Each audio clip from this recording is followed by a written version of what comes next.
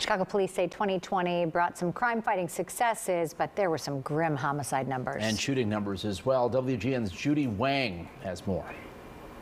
2020 ended with crime overall down, but the numbers of murders and shootings soared. In a statement, Police Superintendent David Brown says law enforcement faced numerous challenges, COVID-19 and civil unrest among them. First shooting of the year happened just after midnight. Police say bullets fired outside entered a home near 87th and South Buffalo, hitting a man and a woman in the living room.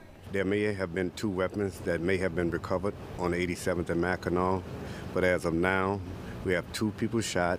Bullets went through the window, struck them in the head. They was transported to UFC. 3 hours later, the first homicide of 2021. An elderly man was killed when he was shot in the neck while driving, then crashed in an alley near 47th and King Drive. This hours after a year when violent crime spiked, reversing years of declines. CPD reported 3,261 shootings in 2020. That was up more than 50% from the previous year.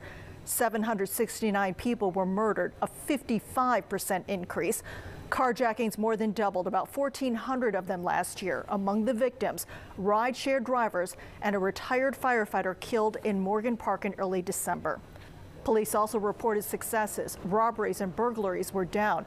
Officers recovered more than 11,000 guns and made nearly 7,300 gun-related arrests, the highest in 2 decades. Also, Chicago police report solving 350 homicide cases, the highest number in 15 years. In the newsroom, Judy Wang, WGN News.